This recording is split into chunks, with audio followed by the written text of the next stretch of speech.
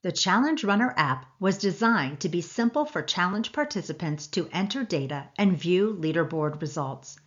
This quick start guide takes the viewer through challenge enrollment, team setup, leaderboard viewing, and data collection.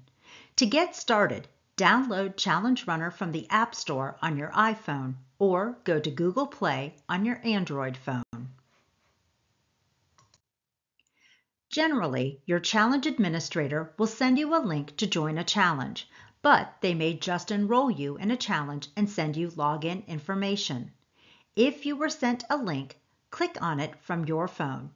If you do not already have a ChallengeRunner account, fill out the registration information, check the Terms of Use box, and click Create Account. Depending on how your challenge admin set up your challenge, you may have the option to join a team. Often, you will be able to select from a list of teams and, in some challenges, you may be able to create your own team.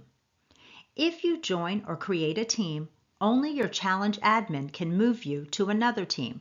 So, if you are uncertain of which team to join, just close the screen and you can join a team later if desired.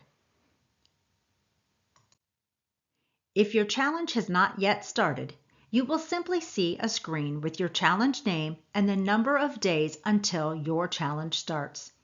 Otherwise, you will see the challenge screen allowing you to view the leaderboard and activity data, as well as communicate with other participants if allowed by your admin.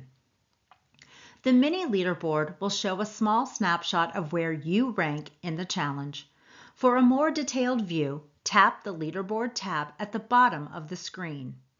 The activities date slider shows data entered for prior dates and allows you to swipe to view and edit prior data. To view and enter data, tap the desired activity in the Activities panel. The activity screen can be used to view old data, enter new data, and view activity leaderboards if enabled by your admin. Once you tap the Save button, your data will be updated and changes reflected on the challenge leaderboard. If your challenge admin allows automatic tracker syncing, ChallengeRunner will be able to periodically pull data from your fitness tracker. To enable tracker syncing, tap the Settings button and then select the Fitness Tracker option. If you have an iPhone and would like to pull activity data directly from the built-in Apple Health app, select the Apple Health option and then enable Apple Health integration. The Health Access screen will appear. Tap Turn on All and then tap Allow. If you have an Android phone and would like to pull activity data directly from Samsung Health or Google Fit, install the desired tracker if needed, and then select either option. Enable Samsung Health or Google Fit integration, and then select All Permissions and click Done. The Health Access or Allow Physical Activity screen will appear. Tap Turn on All and then tap Allow. If Apple Health, Samsung Health, or Google Fit are authorized and syncing is allowed by your admin, the ChallengeRunner app will attempt to pull data anytime it is opened. If enabled, Apple Health will attempt to sync data in the background whenever allowed by the Apple operating system. For Samsung Health and Google Fit, battery optimization must be disabled for background syncing to occur once per hour. To do this, select the Enable Background Syncing by disabling battery optimization option. Then, tap the All Apps option from the Not Optimized drop-down list.